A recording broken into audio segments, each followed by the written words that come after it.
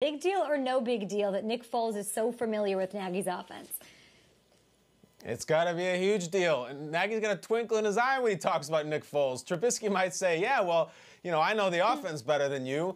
Foles could say, dude, I knew it before you. The fact that I knew that offense, I ended up getting a statue because of it. The fact that you knew it, why do you think I'm here right now, dude? I think it's a big deal. Yeah, it's a big deal. In the words of Nagy, if he says it's like riding a bike, what happens in the first couple of games where Mitch Trubisky is out there and his bike has training wheels on it? And all of a sudden he says, you know what? Let's go ahead and put Nick Foles on the bike because we know he can ride it better. I'm going to go with a big deal. Yeah, and I don't know if he even gets that opportunity to ride that bike the first couple of games. It might be Foles from day one. The way they're talking here, it sounds like this is already a foregone conclusion.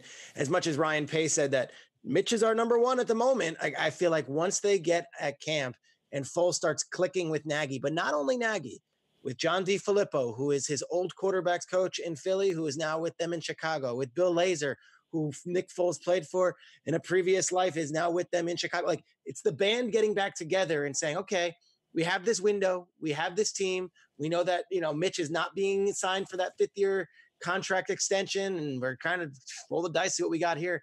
I feel like this might be Nick Foles' job. And when you see the coach talking so glowingly publicly about it, doesn't look like he's so afraid to show it.